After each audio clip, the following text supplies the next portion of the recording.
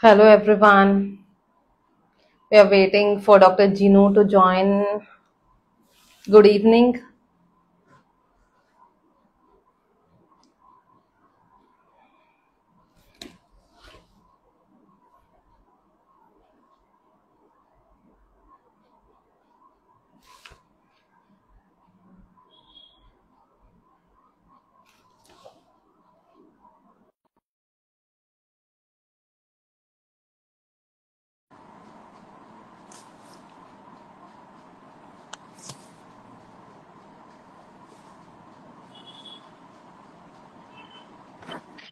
Yes, Dr. Ginu is here. Hello, Dr. Ginu. Hello. Hello. So we'll wait for 2 minutes and then begin. We'll wait for people to join, I think. Okay.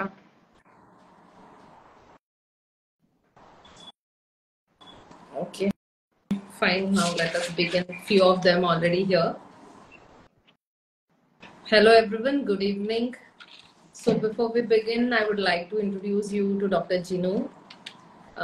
Actually, we have both are graduated from the same college, uh, that is STM College of Naturopathy and Yogic Sciences. And after completing BNYS, Dr. Ginu has completed her Masters in Nutrition, and she is working currently in Kaginele Naturopathy Ayush Center, that is Naturopathy and Yoga Center, which is situated in Haveri.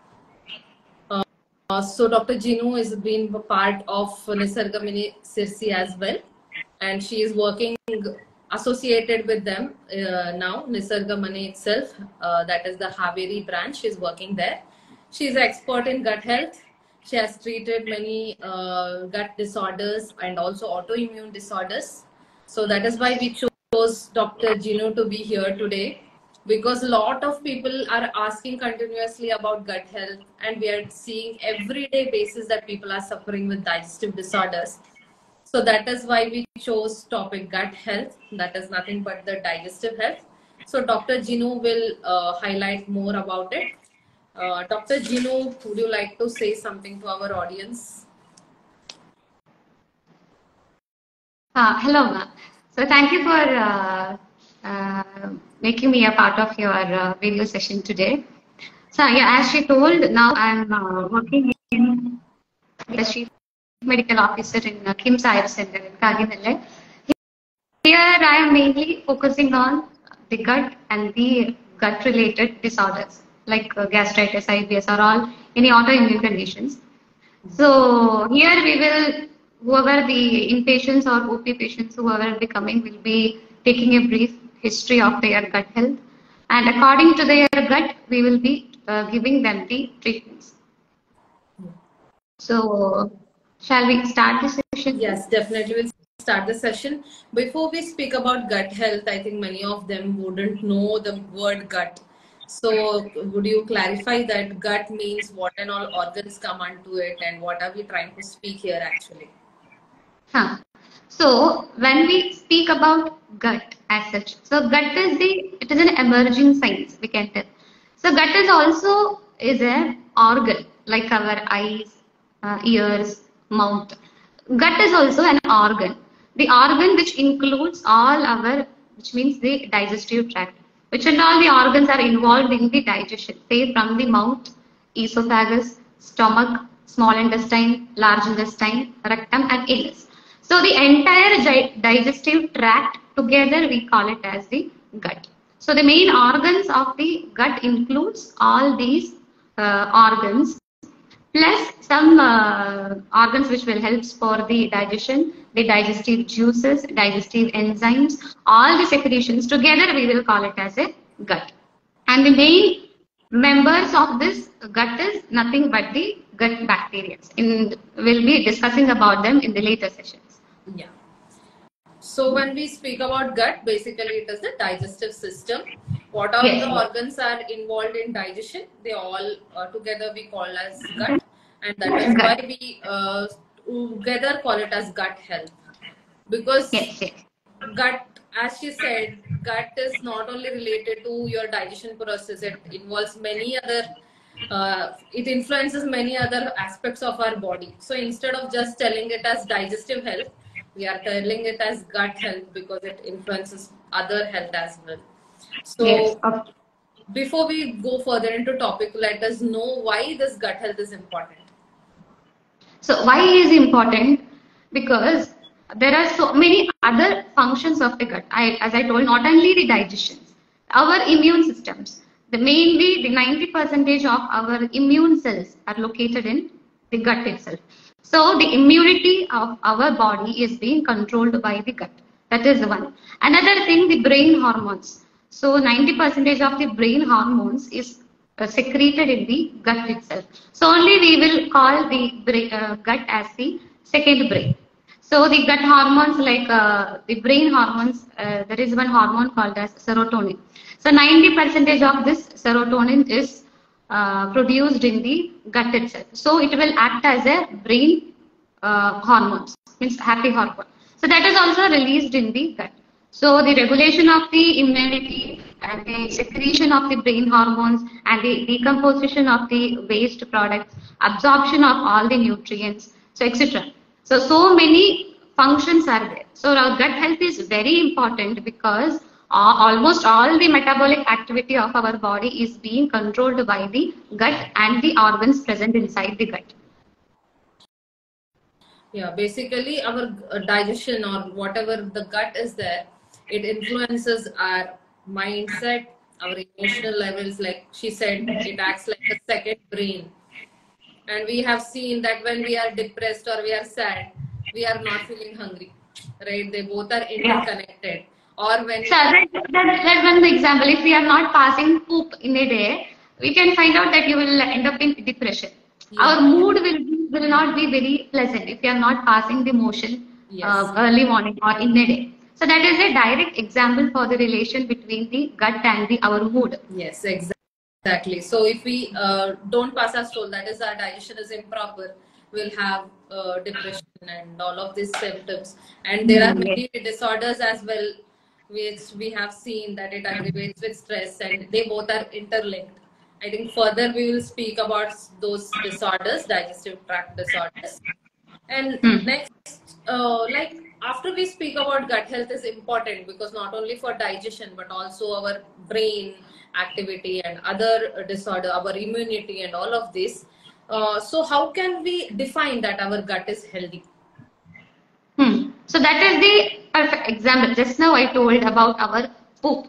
So whatever the food, every day we will be having food, isn't it? Whether it is whatever it is, in a day we will be having the food. Whatever the food we are having, it should be break down properly. It should be digested properly. All the nutrients should be absorbed. After absorbing all the nutrients, it should get eliminated properly. Exactly. So when we can tell a gut is healthy or your gut is health, just by easily by looking at your poop or the stools. If you're seeing your stools or how is your bowel movement, easily we can tell whether our gut is healthy or not. So how should be a healthy poop looks like? So things it will be odd, but that is the perfect example or the exactly how you can find out your gut is healthy or not. Every day, immediately after getting up, whether you are able to pass your motion or not. That is the first thing what you need to see. Second, the how it is the form of the motion, whether it is semi-solid or it is a loose watery motion or it is very difficult to pass the motion, whether you need to give pressure to pass the motion, that it depends on the form of the motion. The third thing, whether you are getting complete satisfaction after the motion. Most of my patients, whoever is coming as OP, their major complaints will be they will pass the motion, but they will not feel the satisfied motion. They will feel an incomplete motion. Little more it is there yet to go. That kind of feeling should not be there. So that is an incomplete motion. That is the third thing what you need to see. Fourth, obviously the gas, bloating. There will be a some of my patients will be complaining. I'll be having this much only. Little with the food also, my stomach is coming up like a balloon. So that is called as bloating. So in very minimum food also, whether your stomach is getting upset, bloating, gas. So see all your abdominal symptoms, how you are feeling after a meal, or how your poop is or the motion is. So looking into this, you can find out whether your gut is healthy or not. This is the best way to find out whether your gut is healthy or not. That's one thing. Then, as I told, the functions of the gut. So there are so many functions of the gut. This is only one thing what I have told. You can see how is your mood. You can correlate with that. If you are feeling very depressed all the time, if you are not able to concentrate properly, if you are getting aggressive or a very short-tempered person, depends on their character also. But for silly things and all, if you are getting very much upset, you were not like that before, but all of a sudden you have changed your, how is your moods? That also we can relate to gut, because as I told, serotonin, the happy hormone, is released in your gut itself. So if your gut is not healthy, your serotonin production is not going to be proper and you cannot be happy, or you cannot take any problems in a positive way. So in that way also you can find out whether your gut is healthy or not. Another way you can just see how your immunity is when you are exposing to the dust, how your body is reacting. Obviously, everybody will get sneezing when you are exposed to the dust because it is the body's immune mechanism. But if a person is getting continuous sneezing, say like more than 6 or 7 times they are getting continuous sneezing, which means there is some abnormality of their immune system. The immune system is behaving little hypersensitivity of the immune system, we will tell. So the immune cells, as I told before, it is also present in the gut itself. So see your immunity, how your immune system is behaving. So there are so many factors to say whether your gut is healthy or not. So in a single sentence, we cannot tell the gut is healthy. The main thing what I will be seeing whether my patient's gut is healthy or not will be asking about their motion history. How is their motion? Whether is there mucus in the motion or blood in the motion? How is the form of the motion? Whether you are getting satisfied motion. So these questions we can easily find out whether a gut is healthy or not. Yes. So basically, if body faces any of the health issues, it is somehow related to gut. If body is facing any immune problems or mental issues or like depression and all of that, or some physical issues, all of this somehow they are interrelated, and somehow that shows that the gut is not healthy. If we are completely happy, like what I'm remembering now is the definition of health itself. Yeah, like physically and socially, mentally well-being. Yes. If it is there, it says that you are healthy. Health is being physical, mental, and social well-being. So gut defines that. If you are physically, mentally, and emotionally fit, that means your gut is also healthy. That is how we can say that health is beginning from the gut itself. That is what I understood from this. And the next question is somewhat covered in this. The next question I wanted to ask is, if our gut is not healthy, what are the problems we are going to face and what are the complications? So yes, as you clearly told, all the diseases starts from the gut. According to the Ayurveda or naturopathy, we will be telling all the diseases starts from the gut. So almost 90% of all the diseases, it will be starting from the gut itself. So I already told what and all are the complications, or what and all are the criteria to tell that your gut is healthy or not. So if you are having these many symptoms, which means your gut is unhealthy, and an unhealthy gut is going to give you these many complications. Number one, bloating. As I told already, with little amount of food itself, you will feel fullness. You will feel like your stomach is coming up like a balloon. So that heaviness of the stomach, abdomen, we will call it as a bloating. That is the first symptom which you are going to get. Second thing is gas. Either you will be getting continuous burps or the continuous flatulence with smell, bad smell. So that is another complications or another symptom which you can tell your gut is healthy or unhealthy. And third thing, as I told, the gut starts from the mouth itself. We can start from the mouth. So the mouth disorders, bad odor. So the halitosis will call. So halitosis or bad odor is the result of a unhealthy gut itself. So there may be two reasons. One reason, if your oral cavity, oral health is not good, if the bacteria are more, bad bacteria are more, if you are not brushing properly, so that also can cause bad odor. Even in the extreme uncontrolled diabetic patients also will end up with bad odor. So that is another complications what you have to rule it out. So at the same time, if your gut health is also, if it is not healthy also, you will end up with bad odor. So that is the first thing what you can tell. Second, in the mouth itself, if you are getting recurrent mouth ulcers, that also shows that your gut is unhealthy. And looking at your tongue itself, the tongue diagnosis, that is a vast topic. So now I'm not going into that. So if you're seeing the tongue also, you can find out whether your gut is healthy or not. So these are the reflections where your mouth tells whether your gut is healthy or not. Coming to the stomach, we will all be knowing the condition called as gastritis. So gastritis or hyperacidity. So that is also a gut related disorder. If your gut is not healthy, if you're having more number of a bacteria called as H. pylori or Helicobacter pylori, so that is the 90% of the root cause or reason for the gastritis, stomach issues. So I'm pointing out only one issues, not everything.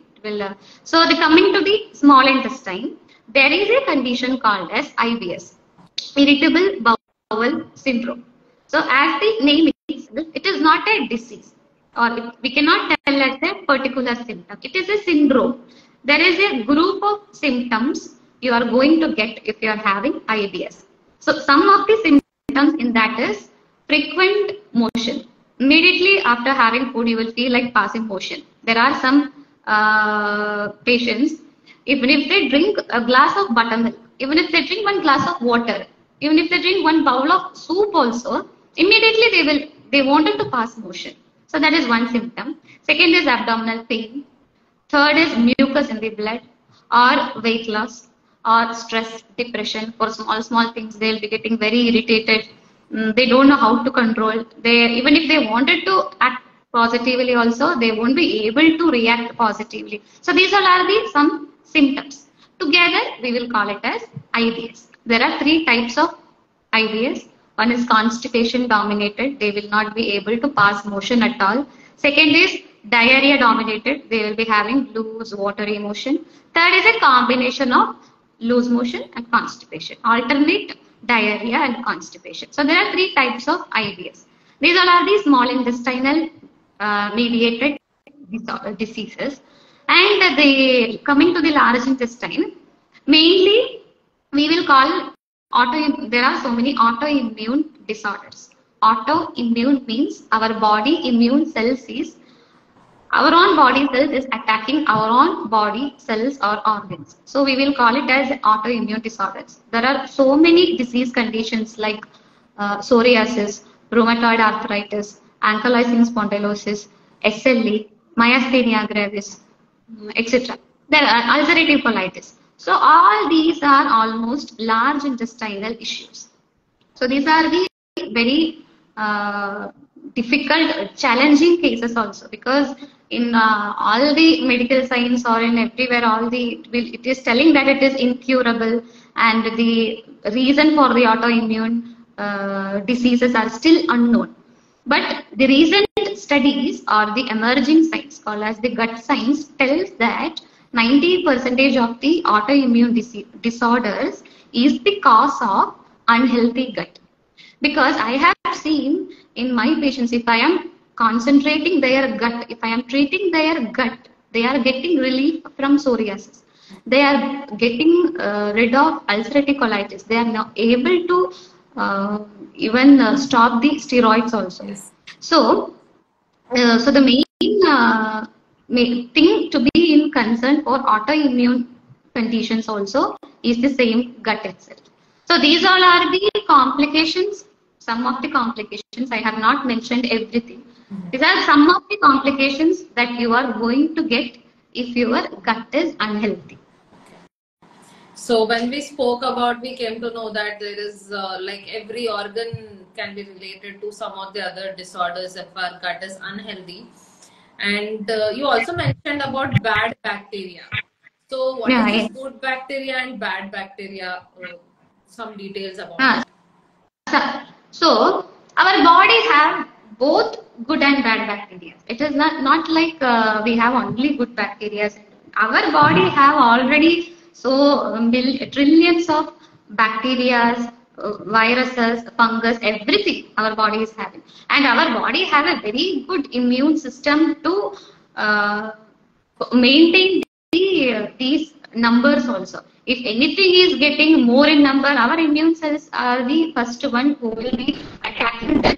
So we need not have to go for any medical interventions immediately. In the future, we have to, but if in initial stages and all, our own immune system will be attacking or protecting them. So whenever the number of good bacteria is the in our body itself, we will be getting through the mode of delivery. That is the first time when our body is getting exposed to a bacterial environment.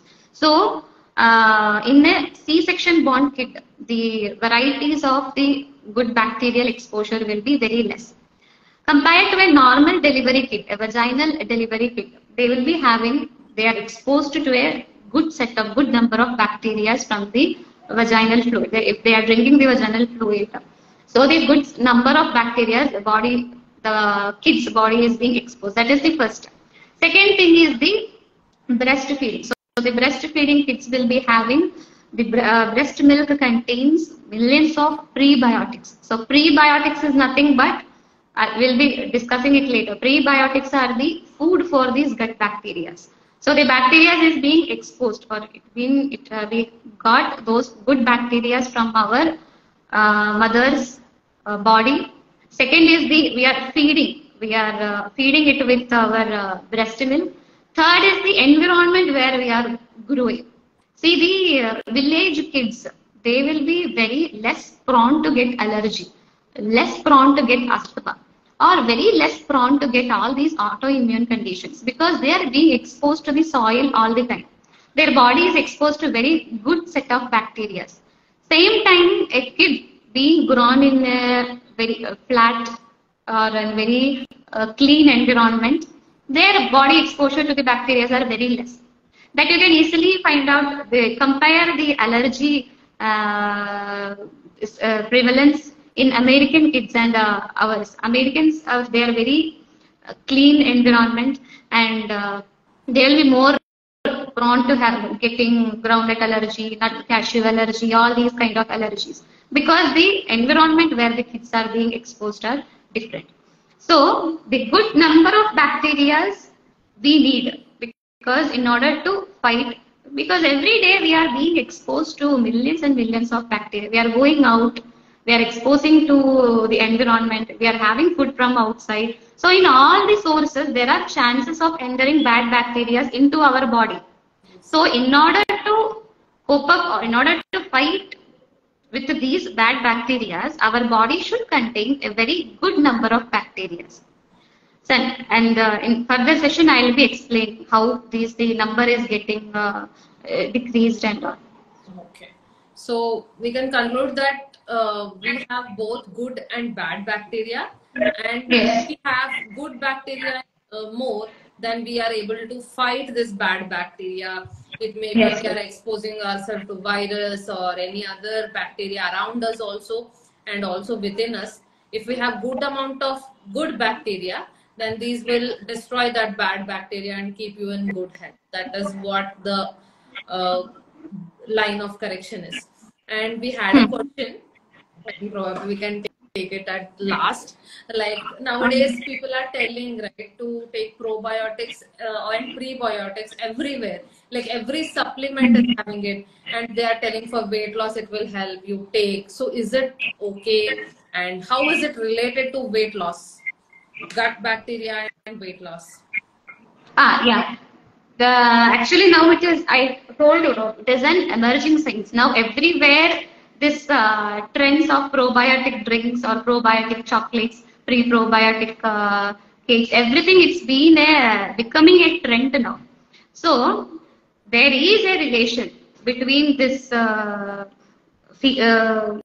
health and obesity, because in America, I guess, they have done one research studies in two set of mice.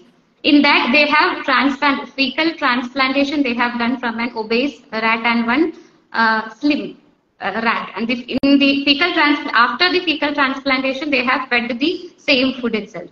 And they have found out that who was having the feces of the obese mice, they end up with obesity, and with the slim, they in the same diet itself they maintain the same uh, weight itself. So they have proven that there is something which our gut, the direct relationship between this gut health and this obesity or the increased body weight. So after following these research studies, then it have become a trend of the gut health. Drinking this prebiotic will help in weight reduction. This probiotic will help in the weight reductions. After that, further studies yet to be done. It's not a final decision, but they have conducted a research study telling that there is a relationship between the gut and the weight gain, gut and the weight loss. But that is not only the one reason. It could be a one reason among the 5 or 6. But that is also a reason for the obesity. They have been proven that. So taking just a supplement for probiotic or prebiotic supplement for weight loss is not advisable, because as you said, it is one of the factor among many. Yes, So yes. there may be many other factors. And next we'll talk about how to maintain a healthy gut, or how can it be treated if we have some gut disorders, or how to take care of the gut. That is very important, because we will be forgetting to take care of our gut, because gut is, we can tell that is our better house, because we have made up of two types of cells, human cells and bacterial. Can you all If hear? human cells, Yeah, I think human cells some network was lost in between for a few seconds. So can you repeat again?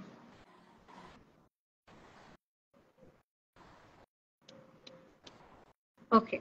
So there I told no that human cells what father and mother. That is just 40 trillion in the body. Rest. Can anybody please comment over here that is it my? Are you able to hear Dr. Jinu?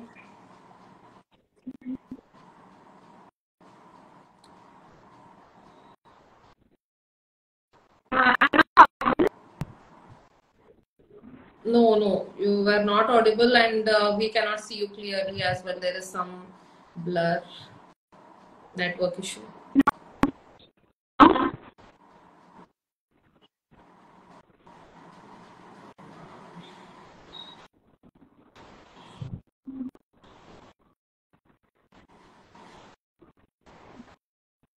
Yeah, the voice is breaking, right?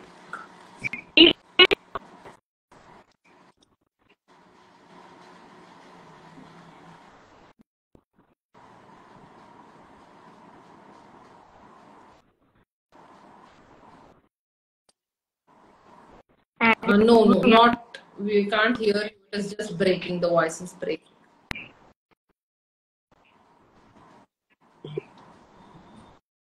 Still, it is breaking the voice. Unable to hear and speak. They are telling.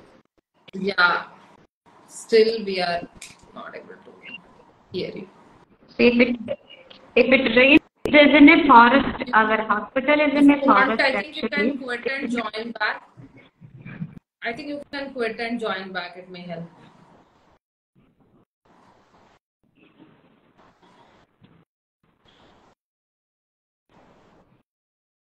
Yeah, now it's better, I think.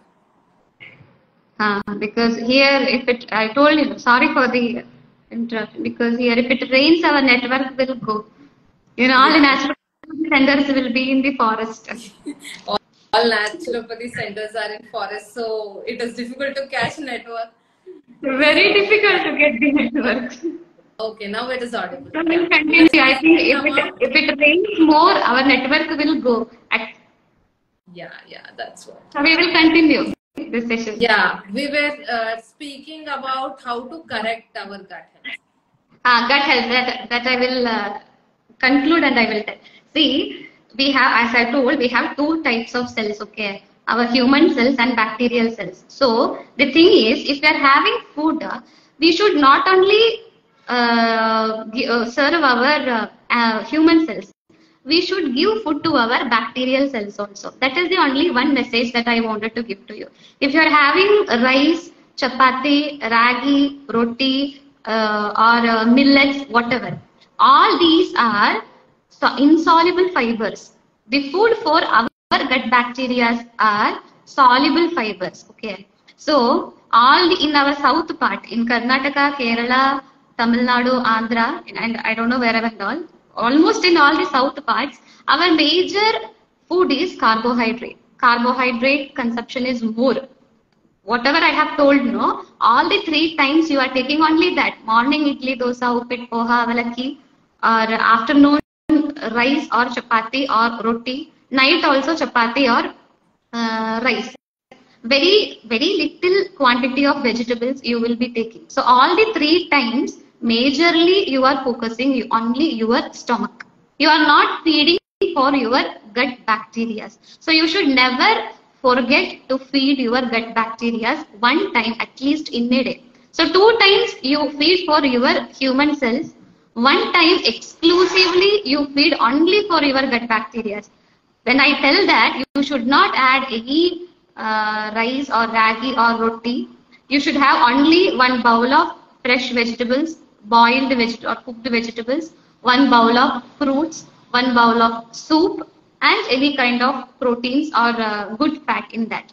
So, not and vaguely, I'm not telling to everyone. If you're having under any medications or insulin or any other health issues, you should talk with your physician before starting this diet. This is for an healthy people. I am telling. Prevention is better than cure. How to make your gut healthy?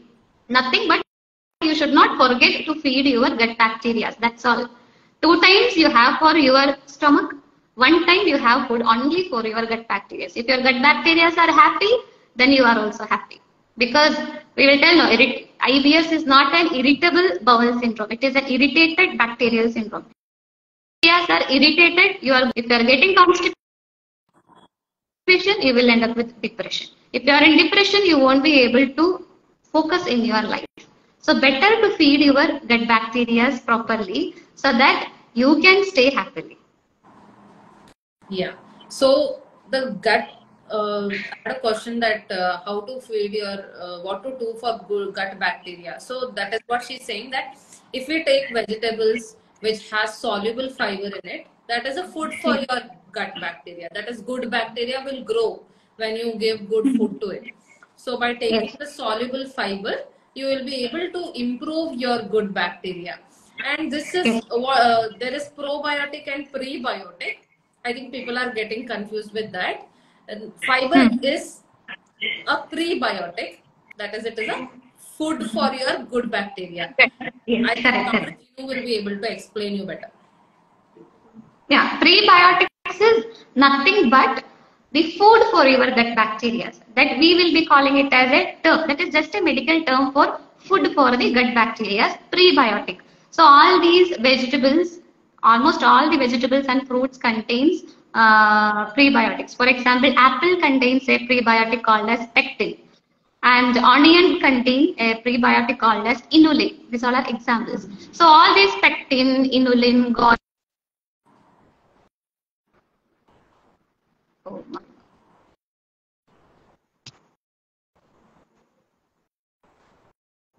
Yeah. Now I think you can tell. Yeah, let me summarize it for all of you, that what she's telling is every fruit and vegetable has a fiber in it, or we call it as prebiotic. Prebiotics is the food for your gut bacteria, that is the good bacteria, and it is contained in fruits and vegetables. That is what Dr. Jinu was saying. And next, let us hear about probiotics. So am I audible now? Yeah, now you're audible. Okay. So prebiotics, as I told, she explained, it is just the food for the gut bacteria. Probiotics are the beneficial bacteria. It is the live bacteria what we are giving. Say in day-to-day life, we will be taking curd, milk, pickles, not the pickles with the spicy or the powder, the normal sort of fermented pickled items. Fermented, all the fermented which is probiotic. So there are some prepared probiotic supplements. So you can tell that Yakult or all those probiotic drinks are there. I am not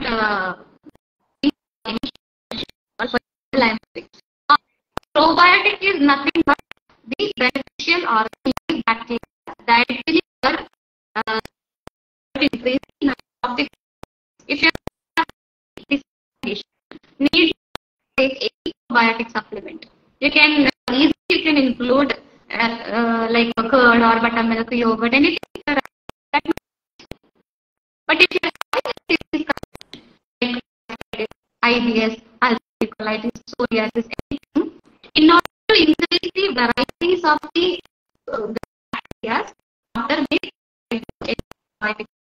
so that time it is always advisable to take any probiotic supplement. Having any disease condition, need not have to take any probiotic supplement. In your food itself, you easily get the probiotics like sauerkraut, kimchi, aloe vera, or or this curd, but all these are probiotics that you can add in day to day. Okay, the thing is, it was a bit cut, your voice was breaking, so I would like to summarize about probiotics. What she said is, probiotics are the live bacteria in your gut, and the live bacteria, it can be, it will automatically come with fermented foods and also with curd, with buttermilk, and fermented foods, as she said, pickles, it may be your kimchi, sauerkraut, and all of this which is available. There are also available probiotics in the market. For example, you might be hearing about Yakult.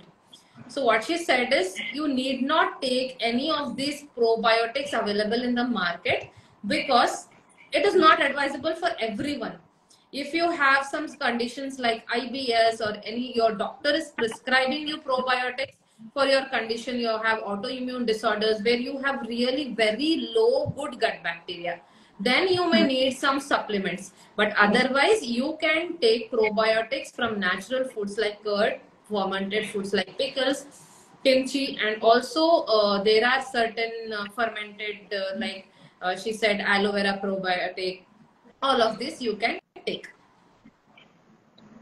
Yeah, we will share you the aloe vera probiotic thing later, I think. So you can make it at your home, and there are many probiotics traditionally available. Like in North India, they make kanji out of this black carrots or beetroots. So that is also a probiotic. There are drinks. There is food items which is kept fermented and then they eat. So there are many kinds of sources of probiotic which you can take every day. So that is what she was telling, that you need not take any supplements which is simply getting marketed out there without advice of your doctor. Okay, that is what she said. And now coming to, as you said, this prebiotic and probiotic foods are important to maintain a good gut health. So why we should not as you said, if we have indigestion or bloating, that shows that our gut health is bad. Then why we should not take this common antacids which are available in market? Why should we choose this method? See, antacid is a $1 million industry actually. See, the recent statistics have told that the annual income of antacid in the 2021 was $3.3 billion, because it is that common for any gut disorders or any of the abdominal things. We will be taking any Cyradine or Pandi, or for any, with any tablets, doctors will be prescribing the antacids for any gastric issues. See, there will be varieties of cases coming to my OP every day. There will be gastric patients, there will be IBS patients, there will be ulcerative colitis or pain, whatever the stomach conditions, there will be, my patient will be taking one antacid. So, am I audible now? Yeah, You are you're clearing. The voice is not good. Because that is one major mistake what we are doing. See, antacid is actually a life-saving drug also, because see, if your patient is having severe chest burning or very chronic gastritis or H. pylori infection and all, doctors do prescribe antacids because they should give, because immediately we cannot give any relief for any of the active symptoms. If a patient is complaining with a severe chest burning, we will tell you continue your tablet. Whatever you are taking, you just continue. So we are not blaming any drugs as such. But you have to realize what is the side effect of this PPIs or antacids if you are taking in a long term. It is not for 1 or 2 days. Every day, whenever you are having any stomach discomfort, if you are going for an antacid or Cyradine to take, I will get relief. So that we should not make it as a habit of taking antacid. So antacid misuse we can tell. So I am not telling against the antacid. The misuse of that, if you are not taking in a prescribed way, doctors won't tell you to take for years and years. They will be telling you to take for a particular period of time. But we ourselves will become Google doctors. So what mistake we are doing? If you are having any gas issues or any bloating, any chest discomfort, you will take one antacid, feeling that it will reduce. So what is the adverse effect of this antacid? I will tell you. If you are having a hyperacidity, what is the function of this antacid? Nothing but to reduce the acidity, right? If your stomach is producing so much of acid, and acid is the opposite function of the acid. So it will remove the H plus or proton pump inhibitor, that is. So it will inhibit the production of the acid. So if you are taking for a particular period of time, your acid production, the antacid will help to reduce the acid production. You will feel relief from your chest burning or chest discomfort. But if you are going to continue this antacid consumption, what will happen? Our stomach should be acidic, right? There are some organs meant to be alkaline, meant to be acidic. Our stomach is meant to be acidic. The pH of our stomach is, if I am correct, it is around 2.5 to 3.5. I don't exactly, but it is around 2.5 to 3.5. It is highly acidic. Our stomach should be acidic because our stomach releases an acid called as hydrochloric acid, HCl. Everybody knows that. So, if our stomach is not producing sufficient HCl, our food is not going to digest properly, because the function of the hydrochloric acid is to break down the food. Digestion of the food is being done by hydrochloric acid. Now you tell me, if you are continuously taking proton pump inhibitors or antacids, what will happen? Your stomach acidity will increase.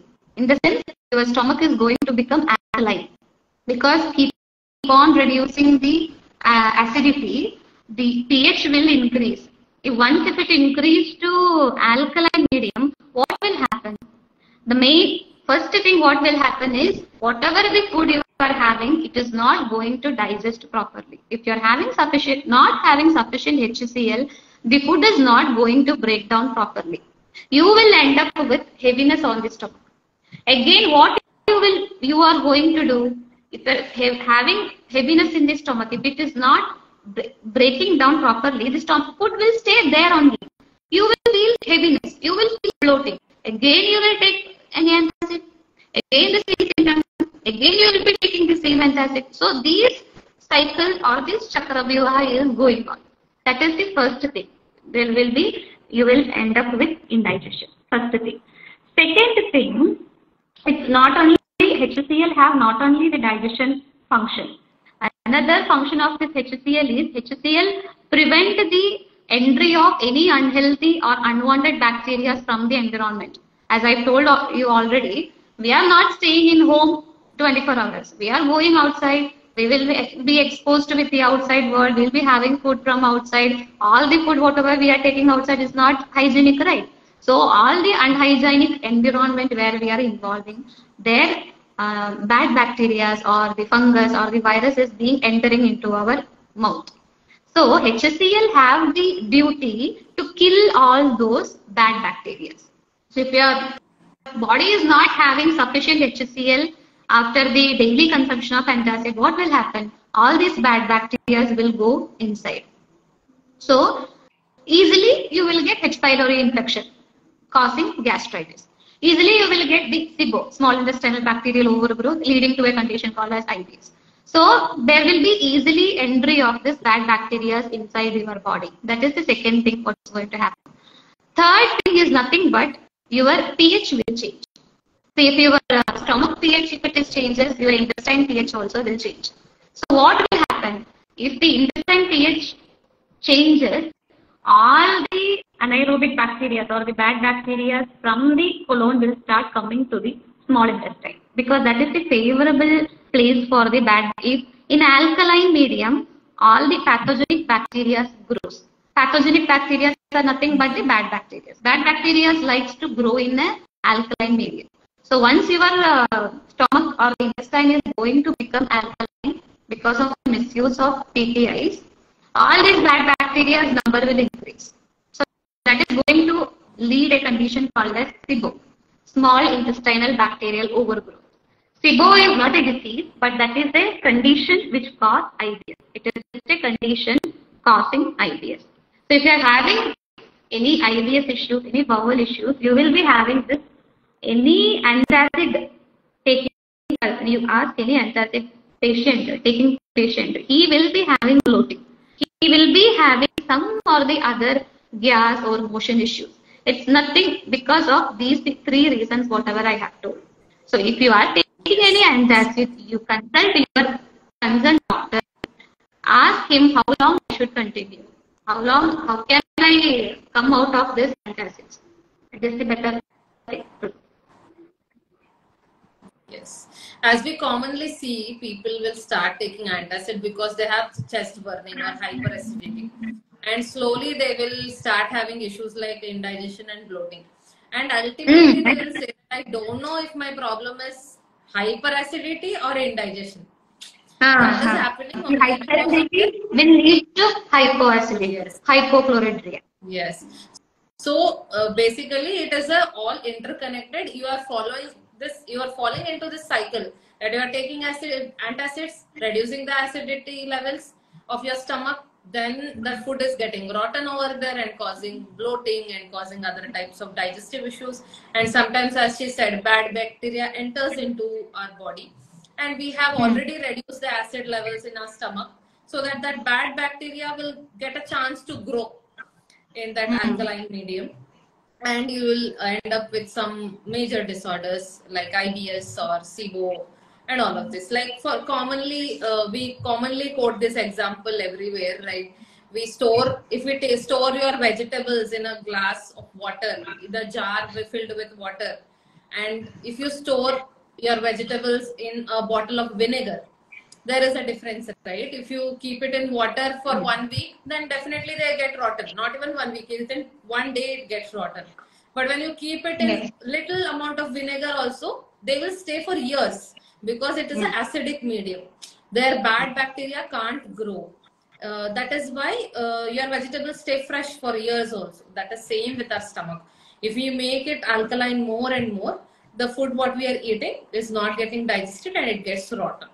So that is why unnecessarily if we are using these antacids, it causes problem. And I would also like to quote that recently there was a study saying that there are top 3 tablets which are disturbing your gut health. I don't want to speak about other two, but the one among them is this PPI or the antacid, the PAN-D or whatever we are taking regularly. That is one among them. And it was shocking. Like, people are not able to believe that the tablet we are taking to solve our acidity problem is actually harming your gut health. So overuse of these drugs is definitely very harmful, and it may lead to a lot of your problems further. So it is always better to target your root cause and do the treatment. Then, like, commonly people have indigestion and acidity, So what do you suggest? Like, how do we know we have hypoacidity, we have indigestion, or we have too much of acidity?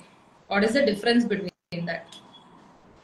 See, hyperacidity, the main symptom is you will get chest burning.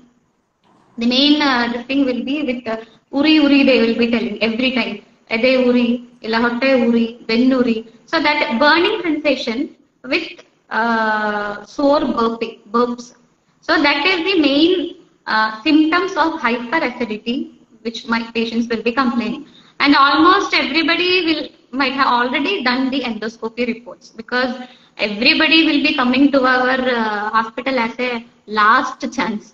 Everybody won't come first into naturopathy. They will try first allopathy, then if they are not getting proper result, then they will go to some other pathies, and finally they will be coming to the naturopathy or the Ayurvedic natural medicine system.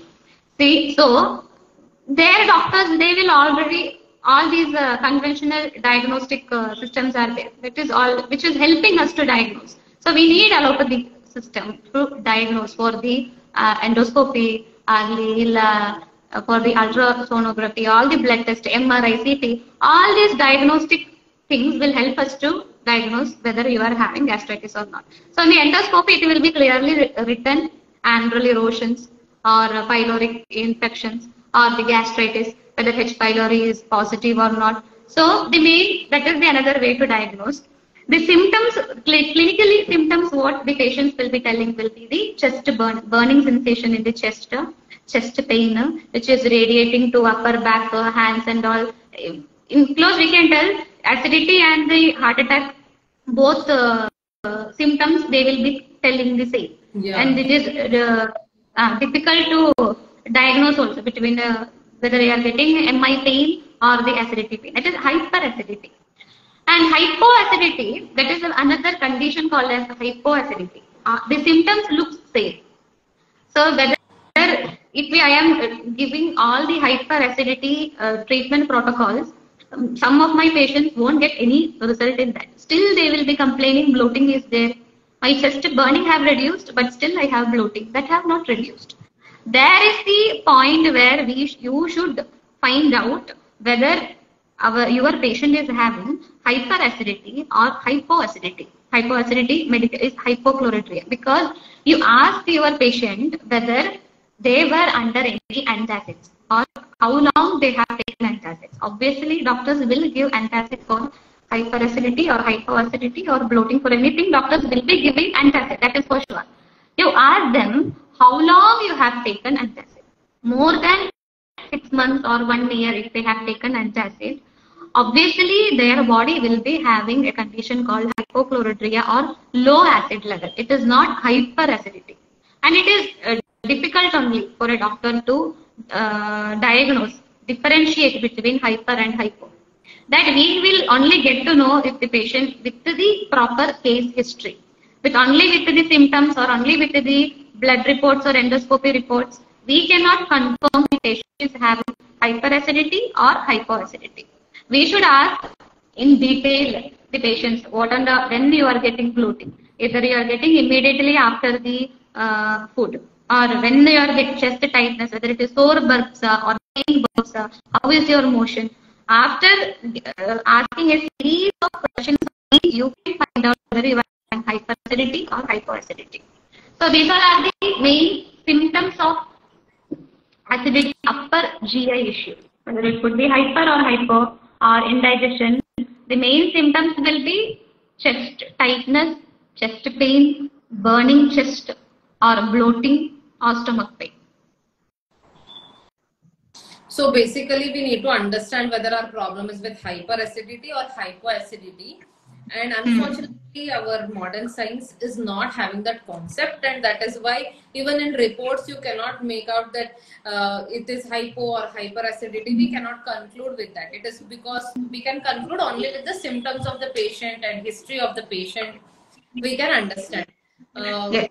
So it is every system has its limitation, as I would say. She already mentioned earlier, like autoimmune disorders, according to modern science, it is the cause is unknown, and the treatment, there is no treatment for it according to them.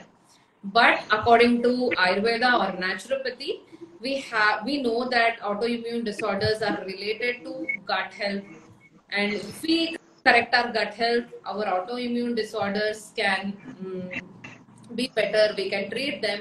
So where one system will end, the other system work will start, and that is why nowadays that integrated concept is coming. Here we can't conclude that the system is good and the system is bad, but everyone has Yes. their own limitations, and we should know whom to consult and where to take treatment from.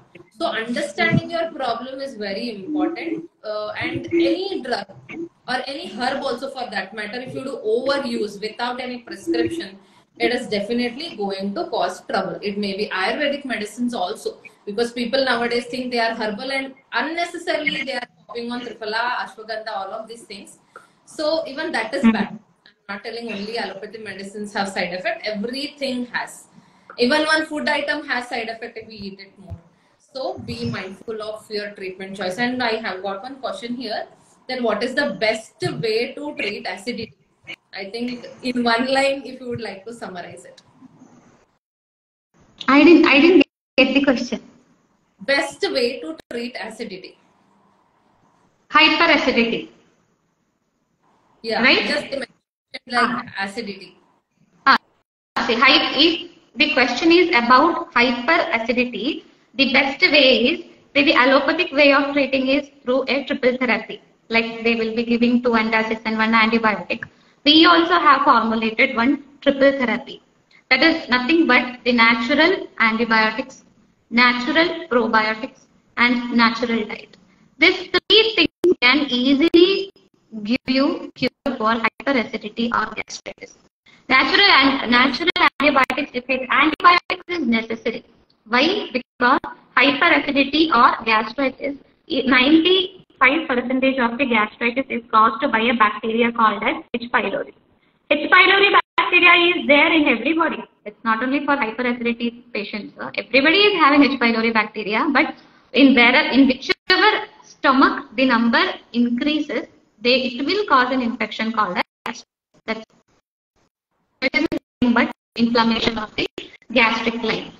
So the natural antibiotics I will suggest, because it will help to kill all the unnecessary bad bacteria, say this H. pylori. That is easily available in ginger. Ginger is a natural antibiotic, so you can add the ginger juice or this thing in any form. And black cumin, kappu jeerige, will be telling in Kannada. So that black cumin you can powder it. So 1 spoon black cumin you can just mix in 1 glass of buttermilk and you can take, or 1 spoon of black cumin you can just mix with honey and you can take. So there are other natural antibiotics. So much is there. I just gave only 2 examples. These 2 you can take it as a natural antibiotic just to eradicate the pylori. The second thing is natural probiotic. Natural probiotic. Why? Because if in a society, if we have good number of people in a very good number, the people cannot do their action, right? So this is applicable to your body also. If your body have very good number of bacteria, the bad bacteria cannot work properly. So you should increase your varieties of bacteria in your gut through probiotics. The best probiotic which I will suggest for gastritis is yogurt, buttermilk, and we have found out one aloe vera probiotic, just fermenting the aloe vera with the jaggery. So if you're interested, you can personally text me. I will explain it because so much is there to tell. So fermented aloe vera or any fermented food, Like if you are having time to make all these kimchi, kefir, sauerkraut, kombucha and all, you can take that. Or easily what you will is available is curd and buttermilk and fermented ganji. In our area, in the our ancestors and all, what they used to do, the leftover rice, they will keep it, they will soak in water night. So in a day, how much ever they will prepare, the leftover rice, they will soak in water. Next day morning, what they will do, they will take the same ganji or the same food. They will add some curd and one this chili. That will be their main breakfast. My grandparents and all used to take only that. That we will call it as fermented ganji and all. Fermented ganji, whatever we will be telling to our patients is nothing but the food or the breakfast which our ancestors were taking. So that is the best probiotic for a hyperacidity or gastric conditions. Then the third one, what I told is natural diet. Natural diet is nothing but with a small portion of white rice, a big portion of steamed vegetables, and another portion of fruits, another portion of probiotics like curd or buttermilk. Your plate should contain all these things. Balanced diet. If you're devoid of whatever things that you need to avoid is chapati, wheat and wheat products. Gluten is a very bad trigger for the gastric. Raw vegetables, raw, even if it is salads also, raw salads is not advisable for gastric conditions. And all the junk foods, bread, biscuits, chips, lays, pizza, burger, all those kind of junk foods. And sprouts, obviously, this green grass, dal, all those things you need to avoid for a particular period of time. You should add these many food. So the natural antibiotic, natural probiotic, natural diet. This is the best solution for hyperacidity or gastritis. Yeah. If you have like acidity now and then it the simple and best ways, as she said, have a natural diet, go for natural probiotics, and also include good amount of vegetables to get the prebiotics, and that would be helping you to solve the problem. But in case if you have severe acidity for a long duration of time, I would suggest it is better to consult an expert. You can also contact Dr. Gino, or you can visit any of the centers and get a proper treatment for yourself, where you are on a diet restriction for certain time, and also you will be able to use antibiotics. Like she mentioned, there are certain natural antibiotics which can help you to reduce your bad bacteria, and then after that you can go for a good diet in the maintenance. So anything lamely, please don't follow. There is there is scientific evidence for everything, the positive and also negative thing. And nowadays I'm seeing so many products in market. Even my patient tell, for weight loss I'm taking probiotic, and we don't know what strain. See, there are millions of good bacteria, millions of strains. So we cannot take some probiotic lamely and think that it is going to solve all the problems. It is not going to be like that until and unless you have expert advice who is already used to treat this gut disorders, like Dr. Jinu and her team is there.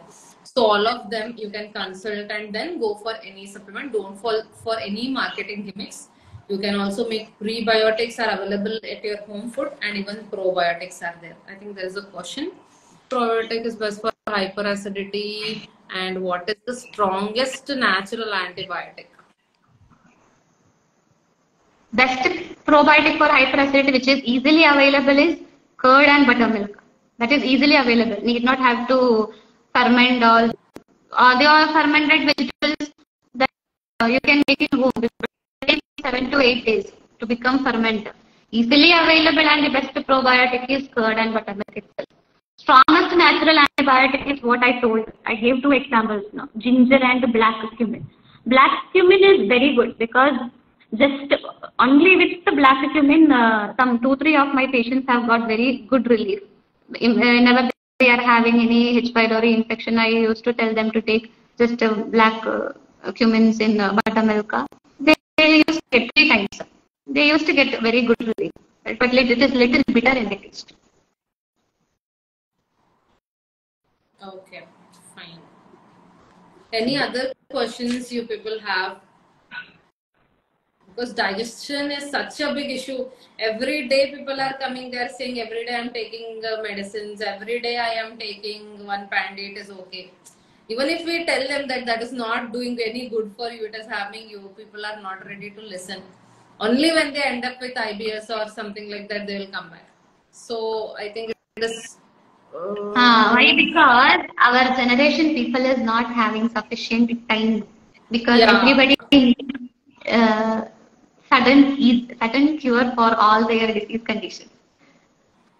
All are in a rush. yeah, So, exactly. That is causing more and more disorders in us. Like there is a question like for autoimmune disorders of like related to large intestine, like RA and all. What food hmm. can be taken? I think again this is going to be a vast topic when we speak about diet for RA. I think you Yeah, can go work on it's a your big gut thing. health first. I think working on gut health first is better. Like what already Dr. Jinu told about how to maintain a good gut health by having what kind of foods to eat. She already mentioned. I think you can follow those first. And for particularly for RA, I think you need to consult an expert See, like mainly now. rheumatoid arthritis is, as you've told, it is an autoimmune condition only. See, that is not a what we have studied or what till some of the doctors knows is RA is a musculoskeletal disorder Yes. because the our shapes, joints shape will be getting changed, their walking pattern will change. So everybody is thinking that it is an musculoskeletal disorder, but actually rheumatoid arthritis is an autoimmune condition where the antibodies are released in our gut. So there is a research paper telling that rheumatoid arthritis is a condition caused due to the overgrowth of a bacteria called as Salmonella copri in the large intestine. So in the Ayurveda, there is the only one treatment for or the best treatment for rheumatoid arthritis is nothing but the basti. So Ayurveda Hmm. in basti will be the treatment where which they will be giving for the rheumatoid arthritis condition. See what is the principle of this basti? Just to eradicate this large intestinal bacteria. Ayurveda is such a beautiful science where everything is already told. The only one thing is that we are not able to correlate with all these things. We should compare, Dr. Abba has told, no, the integrated science is the best way to get rid of, get cure of any disease. We should not blindly go for allopathy, blindly naturopathy or blindly Ayurveda. There is an integrated science where we should combine everything. The Ayurvedic science is very beautiful. So why they are giving is just to eradicate this bacteria. But not only eradicate, then everybody should get relief after rheumatoid arthritis. So not only eradication, fixing of the gut is important. There is a place where naturopathy and functional medicine comes. If after eradicating, you need to fix your gut. Fixation will happen only with a particular green tea diet. So telling about the diet for rheumatoid arthritis, there is no specific food for that. Entire diet should be changed, and that is a vast topic. So much will be there to speak about that. So you can Yeah, yeah. personally contact me for diet plan for rheumatoid arthritis. Yeah, I think you can consult her personally for any autoimmune disorders or gut disorders to get a better understanding. Actually, in between, there was some network issue. So, I would like to summarize what she told.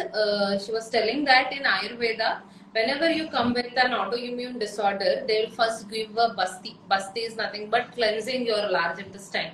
So why they give? Because they will eliminate your bad bacteria and automatically it will help. But unfortunately, modern science is thinking that rheumatoid arthritis is a musculoskeletal disorder and that is why they are not able to find a cure for it because it is related to your large intestine bad bacteria. And that is why she was telling that Ayurveda is beautiful science where they have explained the relationship between the gut and the diseases. But the problem is nowadays people are simply telling that I follow Ayurveda and they might not be doctors, or what they are practicing we don't know. Namely, we are taking medicines, or on TV they are saying it is Ayurvedic we are taking. On the box it is written Ayurvedic. Nowadays I'm seeing, even if we are eating chewing gum, on that they will write it is an Ayurvedic medicine. On toothpaste we are writing it as Ayurvedic. So people are thinking everything is Ayurveda and blindly consuming it, which is why you are having problems and you are not able to find the exact solution for problems. But when you go to a consultant and you discuss your problems and get treatment, I think they will get solutions for many of the problems. So I think we can conclude with this.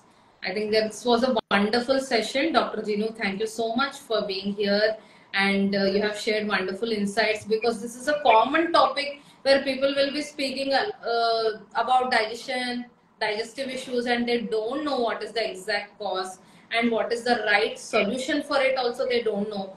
They are simply drinking antacid syrups, or popping in all this Pandy and Omeys and all of this PPIs without knowing its limitations. So thank you for telling us there are natural methods to treat and completely cure gut disorders. Yeah, thank you so much. Thank you, ma'am. Thank you for calling me for this platform and giving me a chance to explain whatever I was knowing. So the only one thing I want to tell is you should go for the root cause treatment. That's all. For everything, whatever any autoimmune conditions, everybody, all doctors will be giving the same steroids for all the conditions, or the same antacid. If you are going to the root cause, you can easily get cure of your disease. So the only thing is to go for a root cause treatment. Exactly. That is why this holistic medicines like naturopathy and Ayurveda are providing you complete solution for your problems. Definitely, you can go for allopathy in emergency situations. Like right now, you want to reduce your headache, your pain, you are popping painkillers. That is fine, but we have to understand the root cause of the problem and treat. It may be any disorder. I think that would be a takeaway message from both the naturopaths here, that please concentrate on your holistic health and treat the root cause rather than just going behind the symptomatic treatment. Thank you so much everyone for joining, and we both are on social media. You can contact us anytime with your queries, and definitely we are going to respond. We may take time, but definitely we will get back to you. And also you can follow both of our pages, so that you will get knowledge about your health and how to maintain your health in a holistic way. With this, we will conclude the session. Thank you so much everyone to join, and thank you once again, Dr. G. Thank you, ma'am. Thank you.